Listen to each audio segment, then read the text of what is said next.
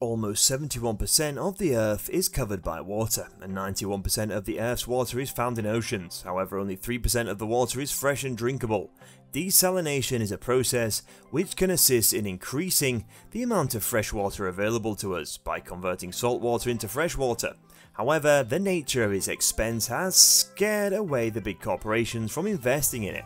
What if I told you there was a way to reduce desalination costs, increasing the amount of fresh water available to us?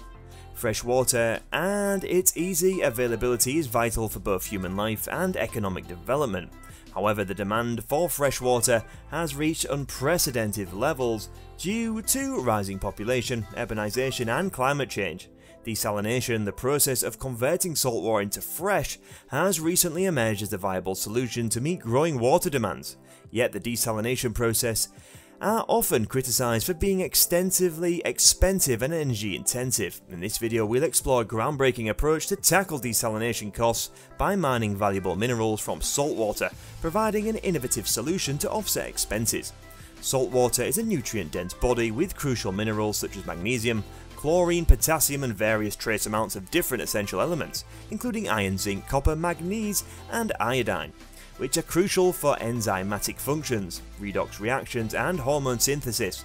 In marine organisms, certain minerals in the sea are considered highly valuable, and obtaining them from the ocean sources is often more challenging and costly than their land-based counterparts.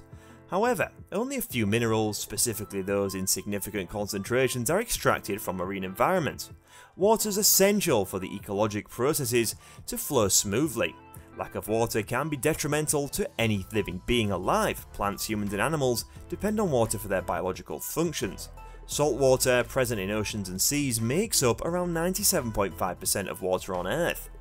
However, just around 2.5% of the water on Earth, including that found in rivers, lakes, groundwater and ice caps, is fresh water. Most fresh water is trapped in ice caps and glaciers, rendering it unavailable for immediate use. To maintain life and a variety of activities on Earth, it's crucial that scarce freshwater resources are available and managed. Desalination, commonly achieved through reverse osmosis, RO, multi-stage flash or MSF distillation, is an effective method for producing fresh water from seawater.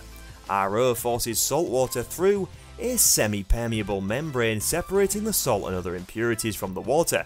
On the other hand, MSF distillation utilizes heat to evaporate seawater, leaving behind salt crystals and other contaminants.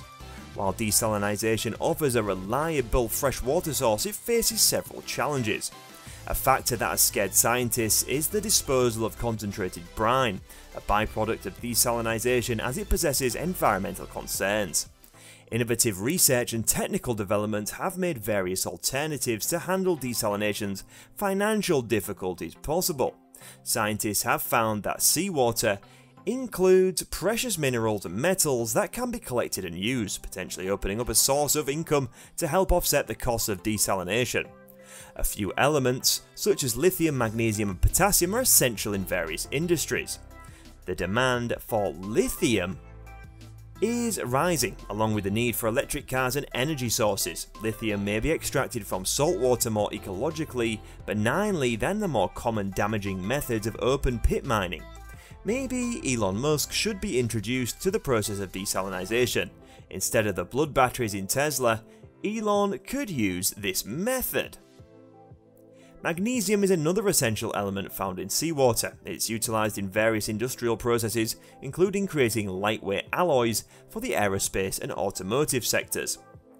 While there may be several setbacks towards desalination, the benefits outweigh them significantly.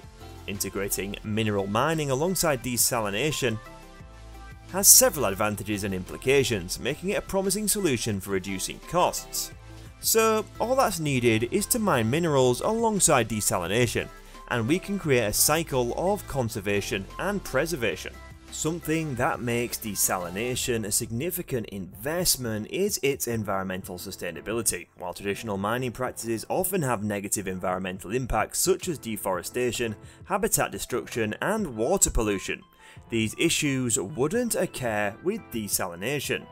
Saltwater mineral mining provides a more sustainable alternative by utilising a readily available resource without extensive land excavation or harmful mining practices. An issue that desalination solves that many of us might not be aware of is the desertification. Desertification is the process through which productive land progressively transforms into desert or dry areas due to several factors, such as climate change, deforestation, overgrazing, and unsustainable land management practices. It's a serious environmental issue that impacts many areas of the planet. Due to the increased land productivity brought on by desertification, there is less potential for agriculture, soil erosion, and loss of biodiversity. Additionally, it adds to social instability, rising poverty, and population relocation within the region.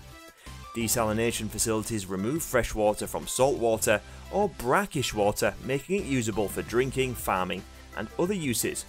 Desalination can offer a sustainable water supply to fulfill the requirements of populations and assist agricultural operations in desertification affected areas. When freshwater sources are limited, degradation of agricultural land due to desertification makes it more challenging to raise crops. Farmers can set up irrigation systems in such dry areas and grow crops suited to the local environment.